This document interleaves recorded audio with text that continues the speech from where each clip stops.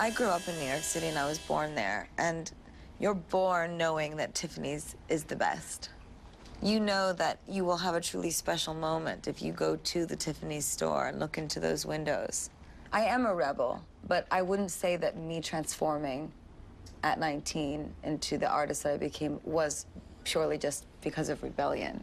It was more a sense of power that I felt. I always want to be challenging the status quo.